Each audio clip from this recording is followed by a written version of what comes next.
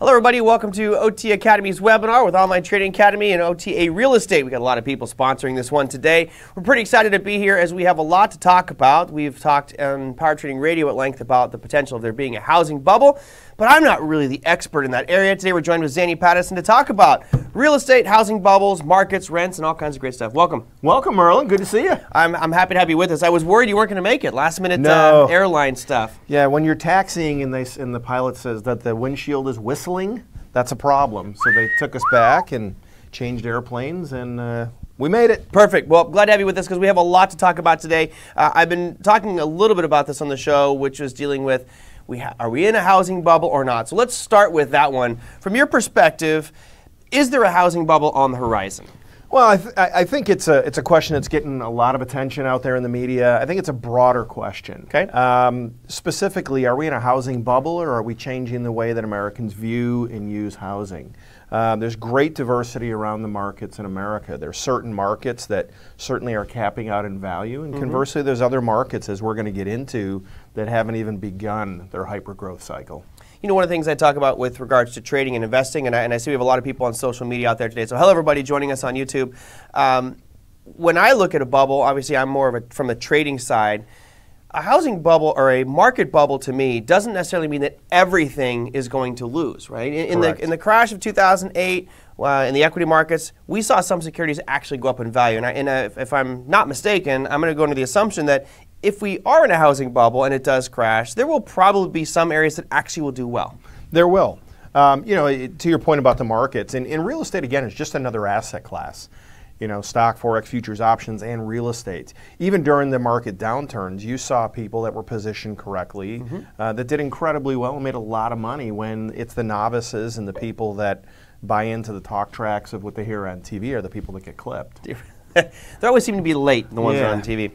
All right, so let's go further in here and talk about this one, which is what caused that market crash in 2008. Now, of course, we went out to the Twitter sphere and asked you guys what you thought caused that housing market crash. Now, we had record default mortgage as one of the options, housing demand or high housing demand, subprime rates, and all of the above. Surprisingly, nobody put just high housing demand. I think we would all agree that it was a combination of these. Some of these elements are probably heavier than others, but right now, all of the above was the winner. So congrats, guys, you nailed it.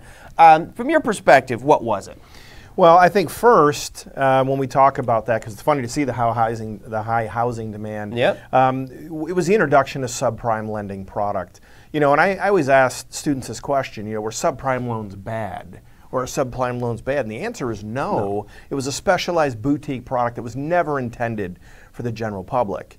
But a little company right here in Southern California said, you know, we've got this great product. What if we took it to the masses?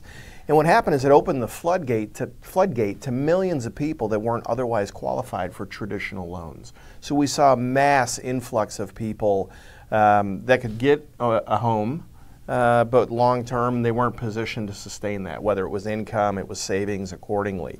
You know, the next thing we take a look at beyond that is you had the incredible demand that put on the market. So you saw a boom in the building industry. You know, you look at markets like Atlanta, you look at Phoenix, we average 51,000 new builds a year. So what happened is that really ramped up the price of property, for example, that I was buying to build, and that increase in new home construction started to pull the existing home market up. Sure. So, you know, we saw disproportionate growth, if you will, in house pricing, not necessarily sustained by that. And the question that comes up all the time, though, is the assumption is we have the same amount of homes and demand was chasing that, and that's not true, because at the time you had Toll Brothers, Lennar, all these major home builders. They were building as fast as they could possibly build. I know out in Vegas, I mean, there were just tracts of homes that when the housing bubble crashed, they were just vacant, and they ended up bulldozing those things down. So we were building, demand was increasing at that time, but just not enough. Right. Or sorry, supply was increasing. Correct. You know, and then ultimately, as you saw more and more of these people that weren't traditionally qualified get into that, we started to see a rise, as we're taking a look at now, in the default rate of mortgages.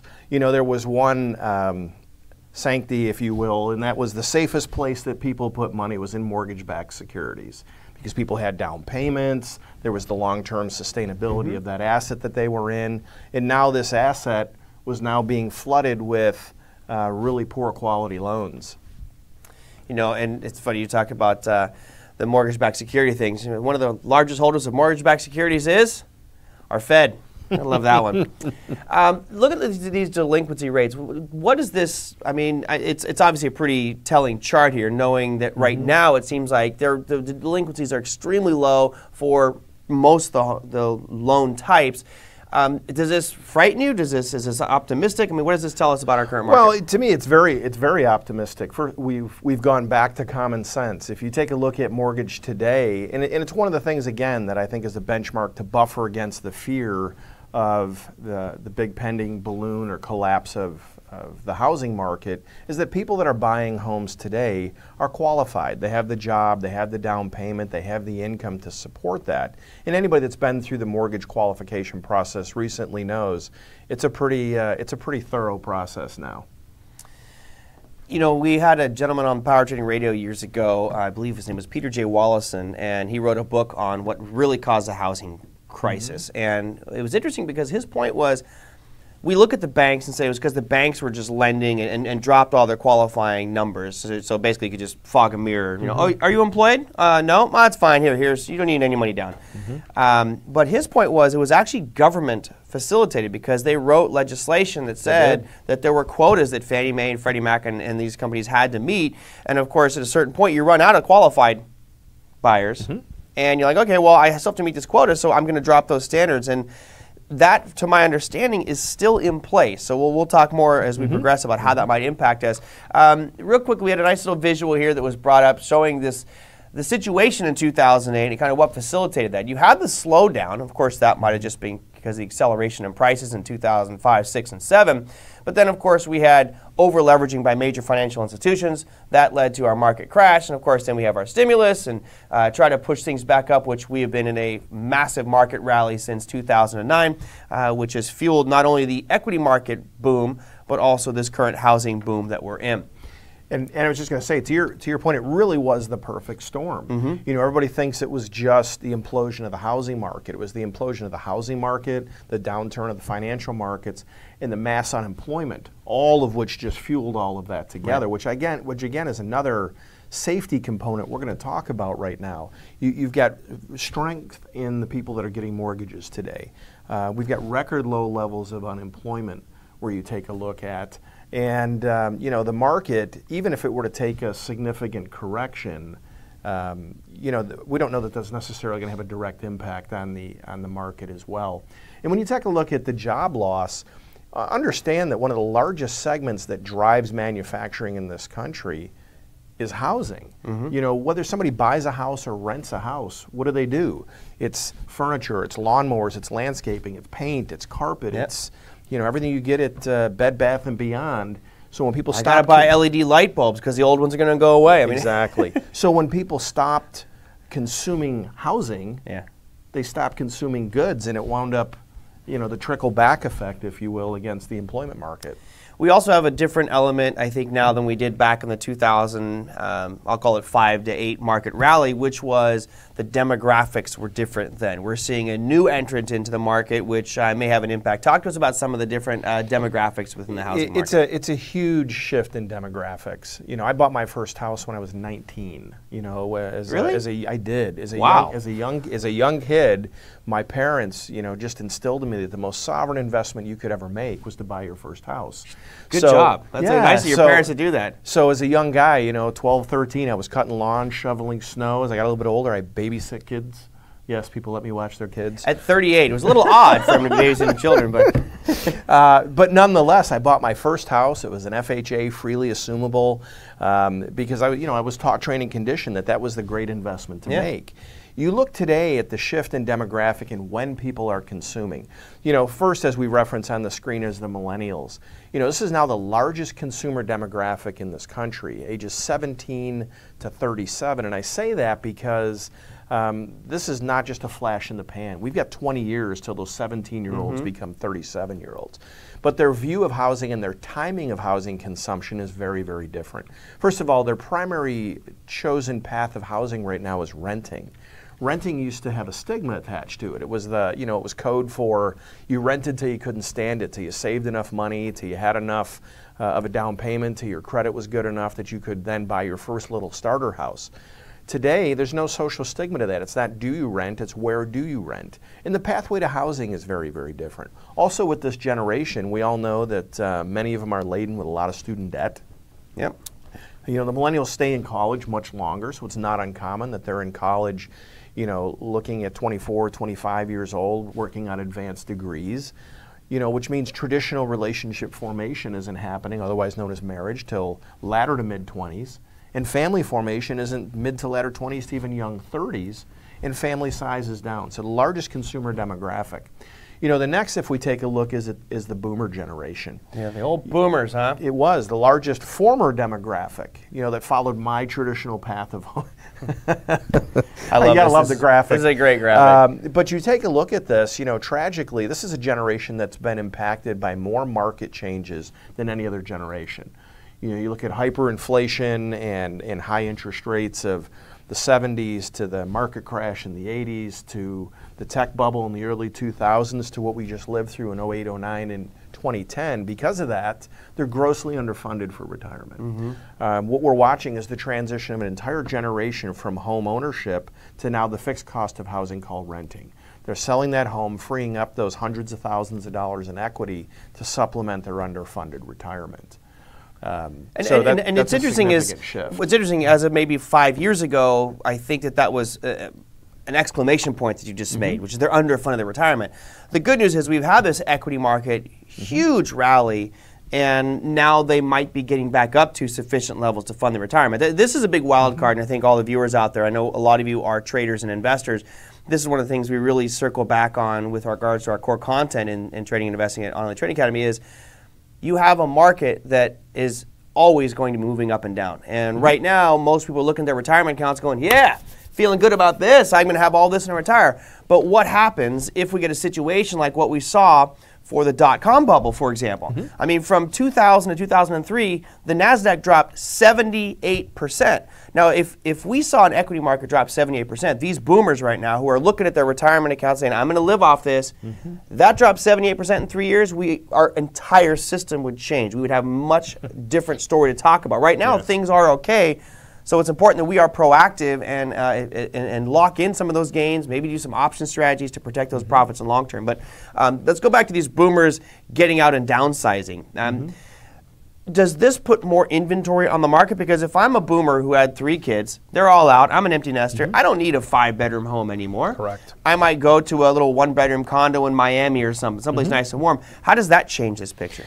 Well, you bring an interesting point because there's a third component that we're going to talk about that plays into this as well. If I jump the gun, we can hold on. No, we're good. But it used to be, as you said, they've now got the big house. The kids aren't there. They're looking at downsizing. When they would take the home to the market, it was the traditional home buyer who was buying that. There's a third competitor now. It's the institution. Right. If a home now goes to the market, it's not just Zanny and Merlin bidding on the house. It's Zanny, Merlin, and Blackstone going out on the home as well. All right.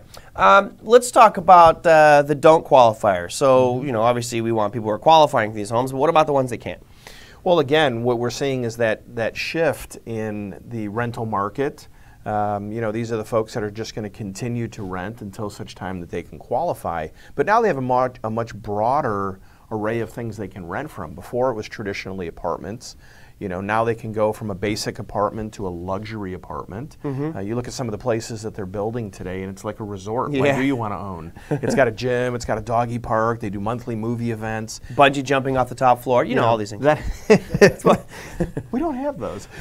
See? Something to add to it. And then from there, they can rent a single-family home. Right. So it's, we've now introduced a pathway towards homeownership, basic renting to luxury apartment to then a single-family home, and ultimately, if they're positioned correctly, to transition to basic home ownership.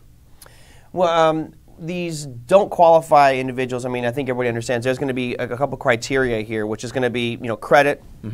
We talk about this extensively at OT Academy. If you go to otacademy.com, which is where a lot of you registered for this, you'll see some credit management webinars there, which are great resources for you to get your credit scores up as high as possible. I also saw some comments. There were some other ones in here, but I'll have to go to those in a second.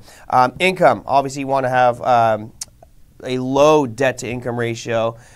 A lot of people have an issue with high debt-to-income ratio. Of course, you need to work on that with credit as well. And savings, making sure you have something saved up. And a lot of this goes to not getting wrapped up in a bull market cycle. What we saw happen in 2003, 4, 5, 6, 7 was people enjoying that rally and just buying things, being a consumer, as Americans are known to do.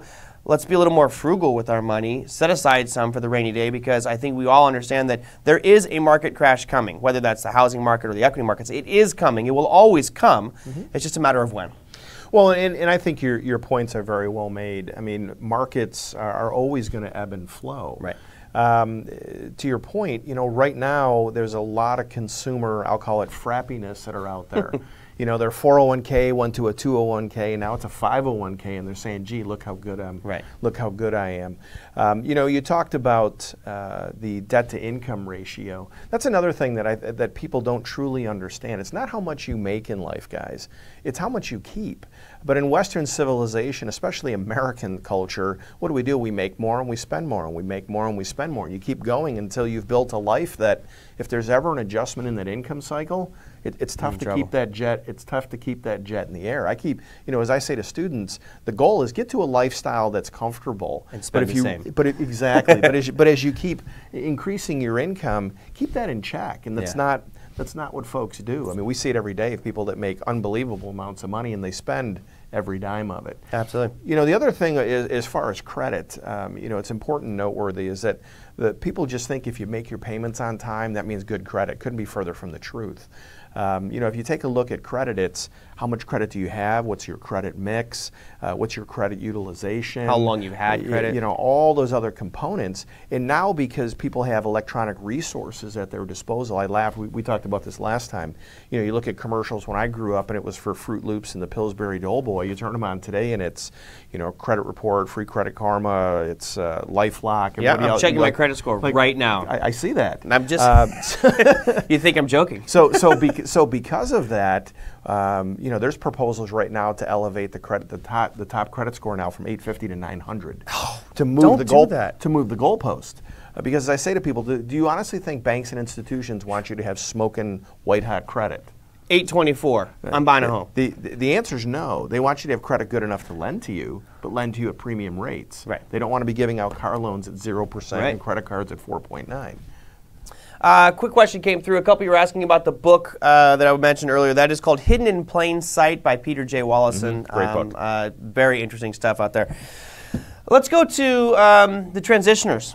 Right, so this kind of deals with maybe some of the baby boomers. Well, there's always going to be a segment of society, we're going to show this coming up, but there's always going to be a segment of society that's what I would call in transition. I mean, sadly today you look at the divorce rates, over 60% in this country, which means, somebody is transitioning from a home or some kind of shared housing to housing. You're always going to have folks, now you take a look at employment. People used to live and die within 5 miles of where they grew up and work for the same company, and the goal was to get tenure. My dad worked for Kodak for 32 years, for an example. Wow. That's no longer the case. Yeah. You take a look at that today, and we move frequently because of jobs. Also, home ownership in this country is at the shortest tenure it's ever been in American history. Really? The average person that buys a house today will live in it 7 years and 1 month. And what drives that I gotta move. And what you're past due. I'm messing up the stats over here. Yeah. And what drives that again is its employment. We're either in transition because of relationships, transition because of family size, or transition because of employment.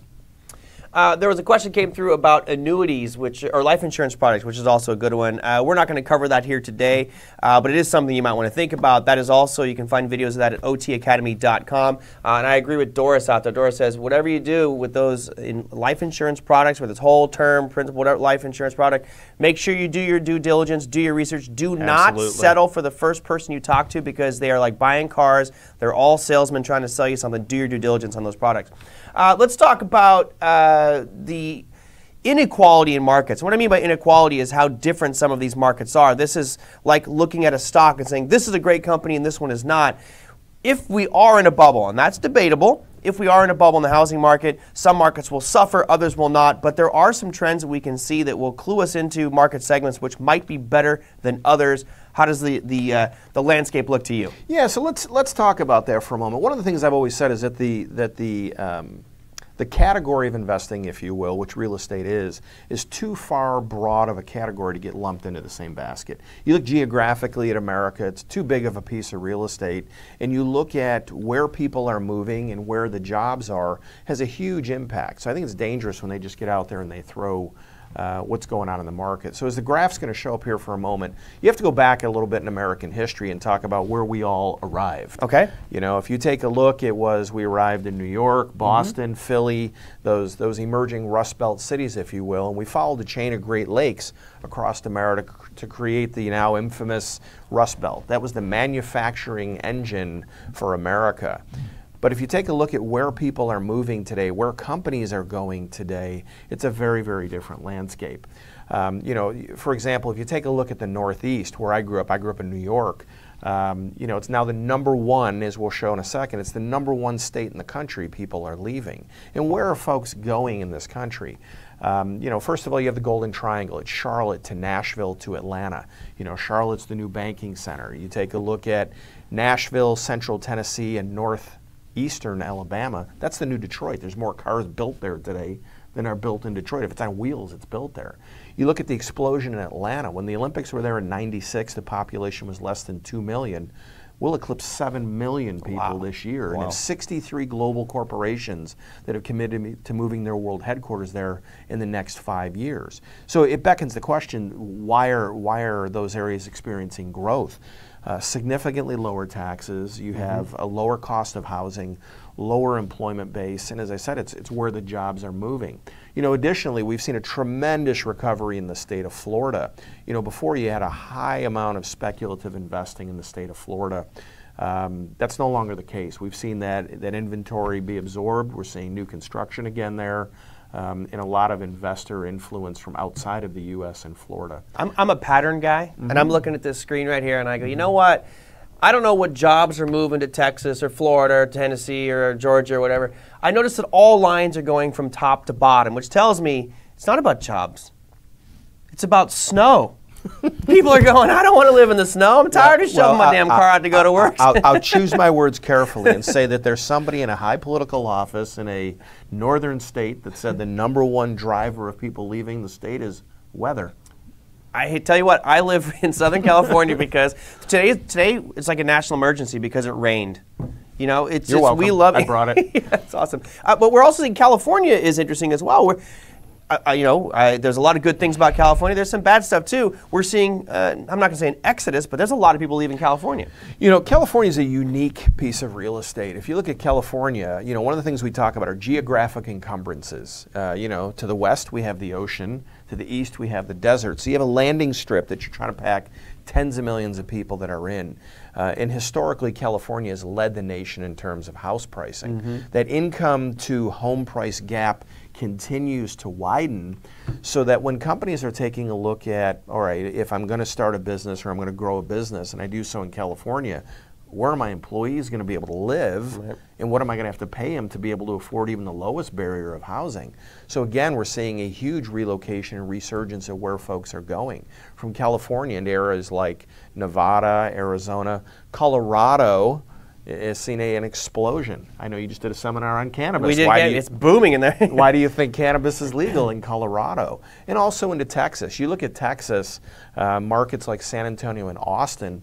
Austin is now becoming the new Silicon Valley. It's young, it's hip, it's high tech. I sold it the wrong time, apparently. I sold that one last year, or 2 years ago. Did you now? Yeah. Okay. And why Washington, D.C.? I know it's Washington, D.C. highlight on this one. Well, we had to put that up there to make everybody smile. I don't care if you watch the red channel or the blue channel. We would all agree that D.C. is not going to get any smaller. Government is not going to downsize. And that's a market where now vertical construction is the norm. If you look at Southern Maryland, you look at Northern Virginia, that's all just now an extension of the Capital District. All right. Sorry, I'm typing in the name of the book. There was Hidden in Plain Sight. This is probably my favorite image. I love this one because it really does tell volumes about where people are going. And again, when you're looking at making an investment in the stock market, we have things we look at to make the right investments, to find out what's strong and what's weak. For those of you looking for the housing market side of it, this should really tell you where people are going and where they're leaving. Correct. So if you're making an investment, you're putting all your money in one of these that people are leaving from, it might not be the best decision. So what does this tell you? Well, first of all, thank you to the team.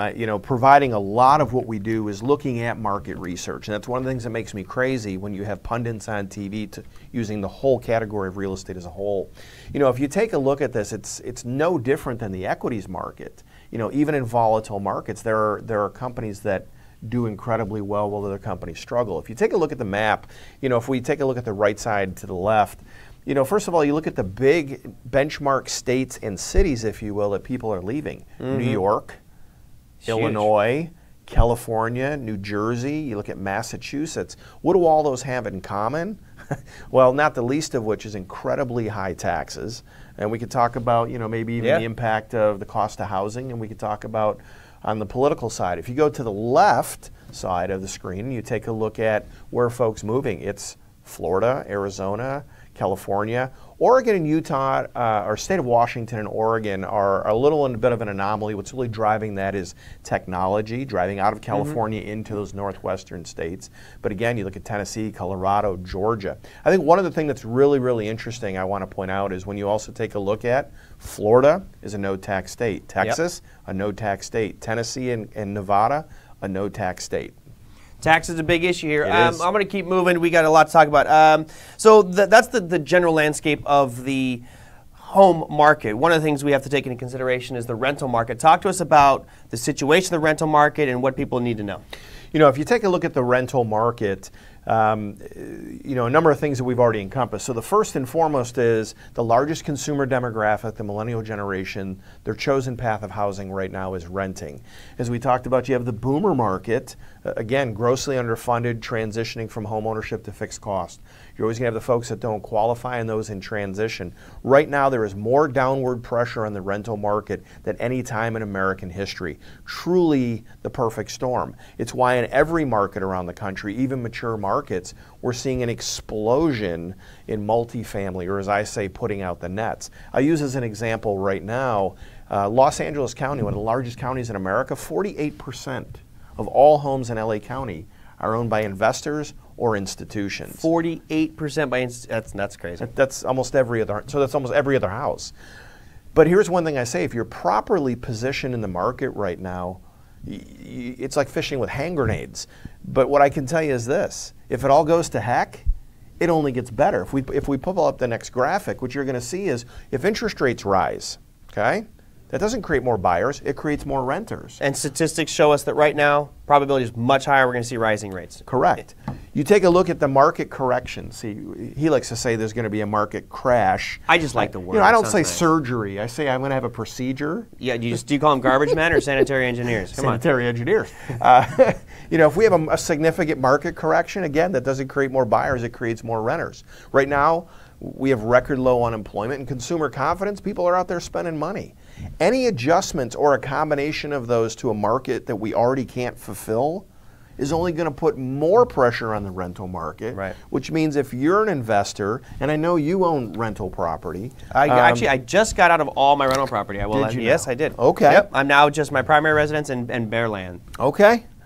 Bare land. We got to do something with the bare land. Let's do it. Let's build some houses and rent them out. There you go. But it's a tremendous opportunity when you're looking at investing to be able to do so. But again, we have to align what markets people are looking to invest in.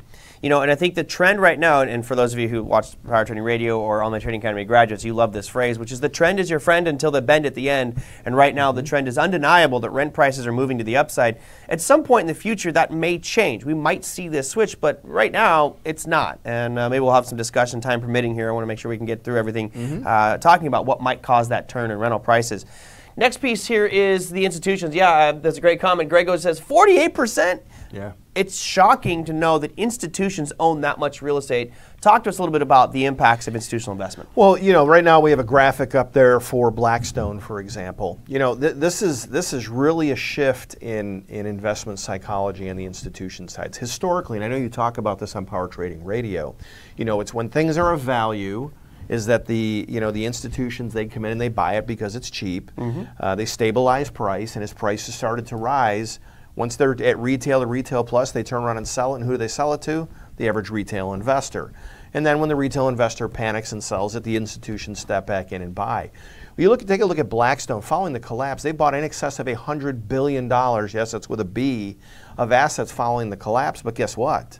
They're still buying. Wow. And we're seeing the impact of, a Colony Capital, a Blackstone, a ResiBuilt. You're looking at all these institutions that are coming in. My brother recently sold his home in Scottsdale. He had 17 offers. Wow. On his home. Time to raise your price. It is, and that's exactly what happened, and we're seeing that because of the institutions. And I think that drives lean inventory. You got a great illustration here on it. Walk us through this lean inventory illustration. And again, this is another shift to the positive in terms of stability. During the salmon run, as I called it, of subprime lending, builders were putting a tremendous amount of spec inventory on the ground because somebody would walk into a sales center and say, Merlin, you can't believe this. I was just approved for a mortgage. What do you have that we can close on right now? Right now. So, because of that, builders ramped up their construction to accommodate that spec inventory. What wound up happening is that when they turned off the water, literally the builders were awash with inventory, awash with land, and the impact was 7 out of 10 builders nationally, 7 out of 10 got wiped off the face of the earth. During the recovery period, what we've seen is that the institutions and the builders themselves are keeping very low levels of spec inventory, or as we call it, contract to build. You'd go into a sales center today, you're a qualified buyer, and they'd say, okay, let me see, it's May, Marlon, we'd be looking at October, November delivery time. So that's what they're doing. So they've really reduced the amount of risk and exposure they have. And we hit this period here where you guys can see the great illustration of the defaults that happened out there. Everything was fine in 1990 all the way to 2008, and then all of a sudden we started to see significant levels of defaults. And of course, I think we all understand this is pretty much what choked out the housing boom that we were seeing at that period of time.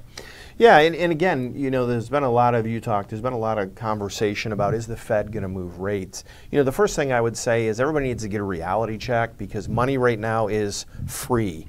Even with a modest adjustment in rates, money is still free. I bought my first house at 13.8% in 96, and or 86, I should say, and my parents were so proud. To tell a generation of millennials today that, look, rates could rise another 10%, not inconceivable. Yeah, it is not going to happen. I laugh because I talk to some of my brethren still in the industry, and they're saying, they've got people waiting for rates to go back down. As we know, the Fed tried to tweak rates a few months ago, and what happened? Had an immediate impact on the market. We saw a drop in new construction. We saw a drop in mortgage approvals because everybody kind of sat back. As soon as the Fed said, okay, we're not going to do that, what did we see? It came right back up. There's a direct correlation of that right now. And that the Fed keeping rates so low has caused stability in these markets.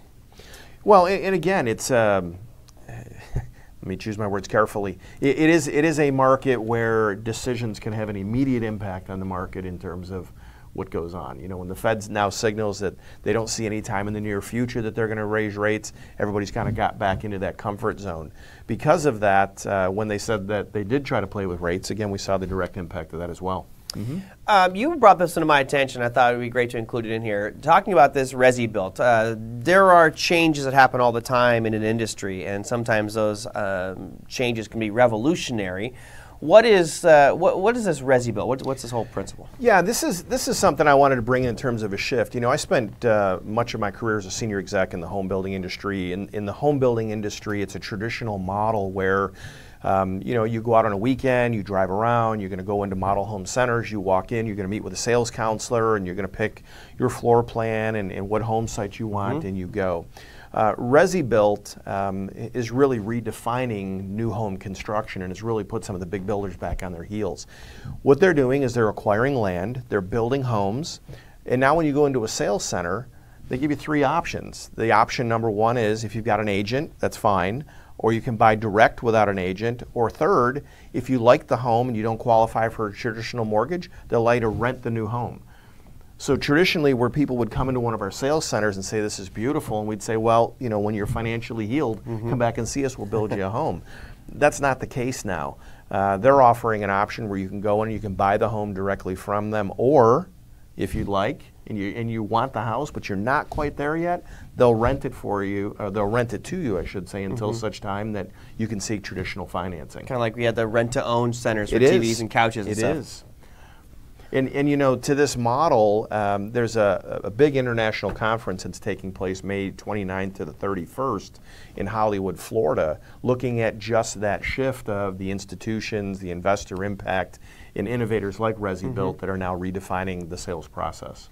Makes sense to have that flexibility in the sales process. You know, it'll probably be a model that you'll see these other home builders adopt. I believe you will. You have the U.S. home ownership rates here have been on a precipitous decline, obviously, since late 2007. What does this tell you, or what signs or what information do you glean from this one? Well, again, I think it goes back to saying, how is it that we are consuming housing in America? Again, the traditional model was you went to school, you got married, you had families, you bought a house, and you stayed in that home for years going forward. You know, what we've seen is that in late 16, we hit a 52-year low of housing. We had less homeowners in late 16 than at any time in American history, predating the Vietnam War. The good news is we're starting to see the older millennial generation, those that are now in traditional stable relationships, they're starting to have children, they're starting to come back into that market, and that number's rising a little bit.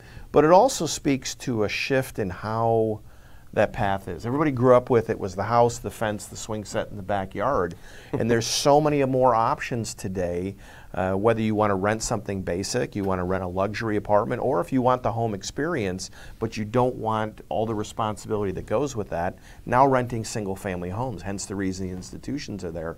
And as I mentioned earlier today, you know, home ownership in this country is at the shortest tenure ever. 7 years and 1 month is the average person, and what's driving that is employment. So we have obviously a lot of topics to cover. We're going to try to summarize here in the next few minutes. But ultimately, the current status of the housing market, what does it look like today? I mean, we are in an environment right now where we have historically low rates. A lot of people I talk to are looking at these housing prices saying, hey, they're really elevated. We have high home prices. Well, you know, they may go higher. If rates stay low, you know, we might see more demand come in the housing market. What does it look like to you today? Well, I think when you take a look at the housing market as a whole, you know, when we talk about aligning investment strategies, one of the first jumps that we saw was the traditional model out of the gate was it was always the benchmark was income times 2. You know, I said with my parents, they said, you know, you need to buy your first house. I said, well, great. How much do you pay for a house? You know, my parents, very fiscally conservative, said, Zane, you want to take a look at your income times 2. Is that the case today? No. We went to income times 3, times 4, times 5, and we're seeing that wage to income gap continues to glean. Because of the investor impact and the institution impact, again, that's creating that demand and is driving prices up. So if you look at the market as a whole, I would say this, you need to take a look at what markets you're investing in, what category of markets you're going to look at. You know, we talk about taking a look at if you're going to be an investor from a rental perspective, you know, what are you going to have to take that market to, and can the market afford that? So, you know, the market as a whole, if you're in the right markets and you're aligned with the right product and you have the right exit strategy, if you will, we certainly still have some runway in front of us. Yeah. You know, there are some other markets, though, for example, you know, if you were a fix and flipper, for example, you know, there's certain markets where your risk to return percentage is disproportionately high. I say lovingly and respectfully, doing a fix and flip in a Detroit or a Cleveland or an Erie, PA offers far greater risk than if you were looking at an Austin or an Atlanta or a Charlotte. I disagree. You know why? Because I watch A&E. I watch these TV shows, and they show fix and flip, and they make money on every home that they flip in every county, everywhere. Really?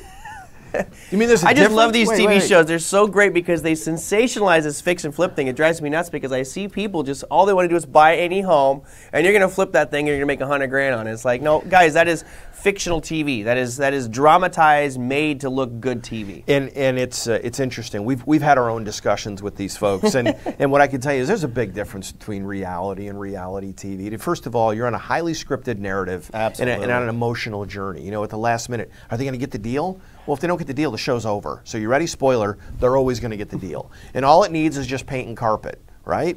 And then there's always some major calamity. Merlin! You know, there's a crack that runs from that end of the house to that end of the house. And I fixed that. I've taken down every wall in the house. I've replumbed the whole thing, and it was 36 hours. Yeah. We do all that in 30 minutes, and everybody gets rich. Woohoo! Yeah. Doesn't work like that, folks. No. All right, let's take a look real quick in summing this up. There's really three key groups here. Number one is going to be the homeowners, and I think you kind of touched on it from the homeowners perspective. So let's say right now you own a home, you're sitting there, you're wondering, man, market's really extended, should I get out? What would you say to homeowners right now? Well, again, if you own a home right now, I think there's a couple things to consider.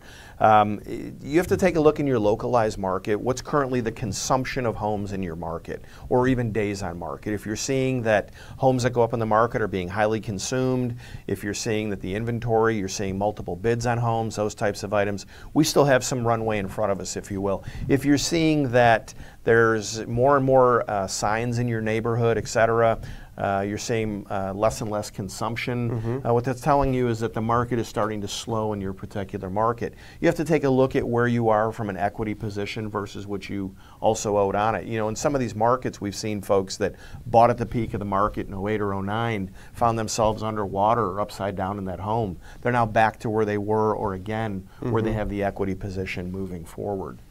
One other consideration out there actually I was going to go to the renter side of here, but yeah, I see Chris is saying location, location, location. A lot of other great comments coming through here. Dora's put an interesting one. She says, huge number of large apartment complexes being built last 2 years here in northern area of Kansas City.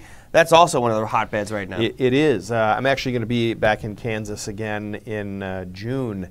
But one of the things that we're seeing with and I know Kansas City specifically, you're seeing the regentrification of these areas that were once, you know, the inner concentric circles of a city. And as we got into, you know, urban expansion, we got further and further away. Young professionals do not want to live. It's funny because I always say in Kansas when they live in, you know, but you know they don't want to live in the outer lying areas. What they're doing is they're moving back into those markets. You look around America, you look at places like, you know, the resurgence in Brooklyn. You look at the expansion in Harlem. You take a look at the lettered and number streets in downtown Nashville. You look at Kansas City, where now you're seeing new construction amidst, you know, historic architecture, because people are moving back into time. You know, they don't want to have the hour commute to get in. And you look at young professionals, it's the Uber generation. You know, I know you're a big fan. I am a big fan, you know, especially on a Friday, Saturday night. It changes the way that is. You know, and about the comment about location, location, location, respectfully, I'd ask all of you to think of one additional thing we need to add to that statement.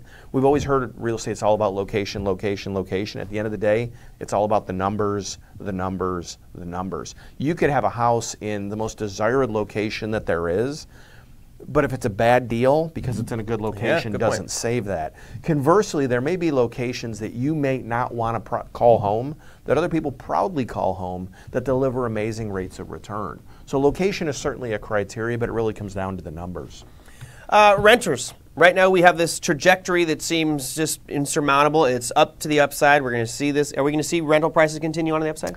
I do. I think what you're going to see is, you know, all the indicators, and I spend a vast majority of my time doing research. One of the things that we see is, what you're going to see is more categories of rent. You know, people have said, well, if the lowest barrier of housing was renting, and now rent is getting to the point that, you know, some people can't even qualify for the lowest barrier of housing, where do you go? You're going to see a couple things. You know, we're seeing a demographic shift where we're seeing more family members, which is common in Europe and in Asia and other parts of the world, where now you're going to see families living together. So we're going to see that.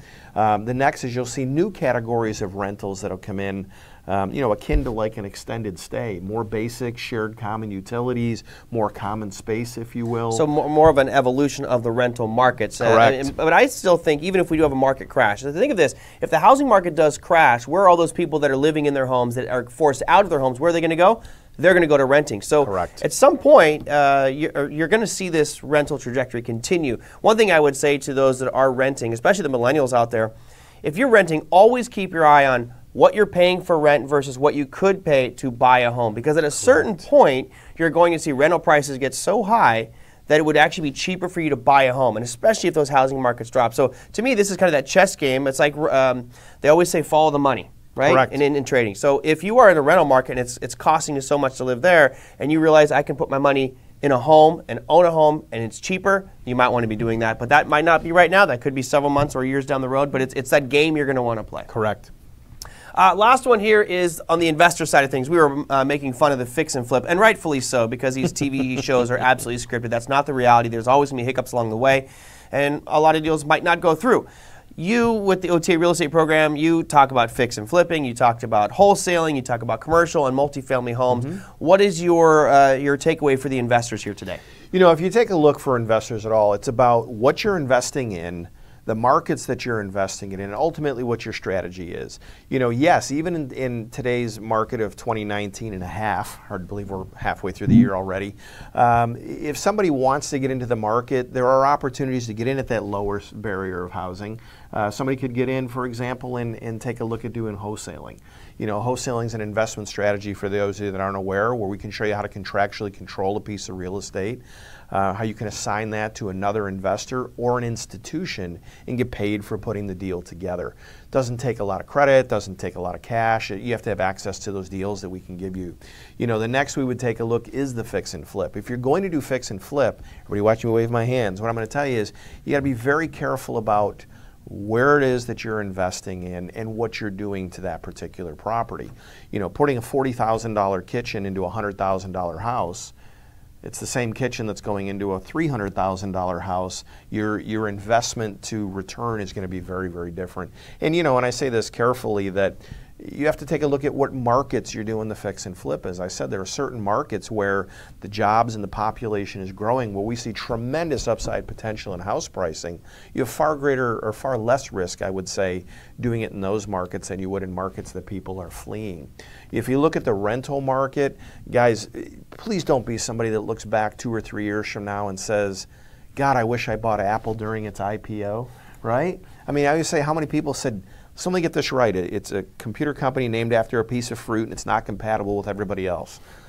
Don't we all wish we bought Apple's IPO? You know, it's no different on the rental arena. Please don't look back a couple years from now and say, gee, you know, I wish I'd gotten into that market.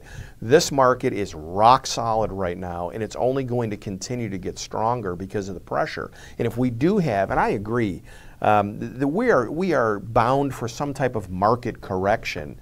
And if that occurs, it's only going to strengthen the demand. One of the things you have to understand, and I'll say this carefully, if you look at the traditional financial markets, we saw people's 401ks go to a 201k. They called their broker and said, Merlin, stop the hemorrhage. I'm going to cash. Right. They could take what's left and stick it in a mattress. You can't do that in housing. Housing is a core human necessity. Food, water, shelter. To your very astute point earlier, you know, somebody that has a home and goes through a trial, or a market and goes through a trial, we didn't put 13 million families in the parking lot.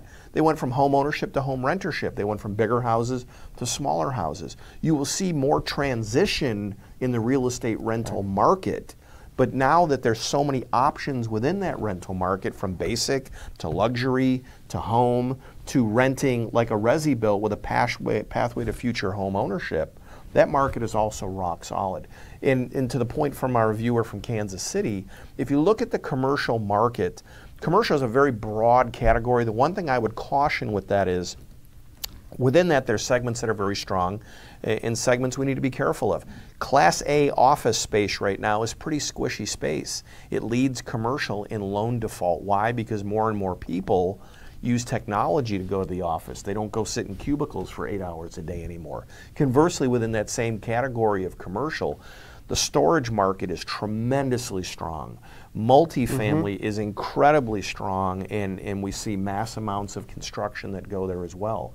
Again, it comes down to aligning what your investment strategies are, whether you're looking for short-term cash or you're looking for cash flow and building that long-term wealth, because there is a legacy component to real estate where I can secure an investment I can put it in the right entity structure, like a trust, that, when it's my time to go home, I can transition the beneficiary interest of that trust and that real estate to somebody else yet to be. All right, we're out of time, but I want to get to 2 comments here.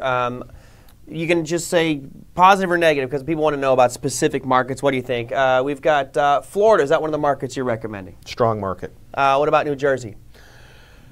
Be careful. Be careful. No, it's and again, it's just an opinion. So look at the numbers. One of the things that Zanny has at his disposal is an amazing set of tools and resources to see all the trends that are going on. That's within the OTA real estate program. So if you are interested in to find out more about this program or find out more about how to time these markets, I would encourage you to visit OTA or OT webinar, what TJ is going to put up here in a second for me. You go to OT webinar. There you go, TJ. Perfect. OTA webinar, that will get you more information on market timing, what Online Trading Academy has to offer. I would want to remind everybody that this isn't just for, hey, I want to buy a home or hey, I own a home. We're all living under some roof, whether you're renting that or you're owning your home. This is all going to impact you, especially if you're an investor. And if you are looking at maybe making money in this market, not just as an accommodation, you don't have to necessarily buy a home. You could be using exchange-traded funds. We could be using REITs as well as potential vehicles to help grow our wealth. So it's great to know this asset class as real estate as a whole from the rentals, the ownership perspective. But we can also use specific investment vehicles to help capitalize on any market downturn that we might see. Zanny, thank you so much for the time today. Likewise. Appreciate you coming on in. Guys, hopefully you enjoyed that presentation. I know we had a bunch of comments coming through here. I appreciate all of that. I got through as many of them as I could on today's program. If you'd like to know more, again, go to www.otawebinar.com, and we'll see you next time for our next webinar.